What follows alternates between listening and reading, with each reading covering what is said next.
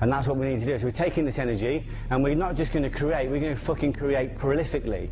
Take this big lot of energy, you've all got it, it's there, everyone can feel it. Fear, doubt, low self-esteem, jealousy, anger.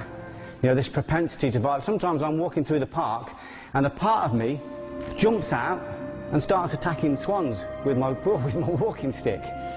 So I rein him back in again, and I go home and I create something beautiful with that energy. Ready? 1, 2, 3, 4, 5.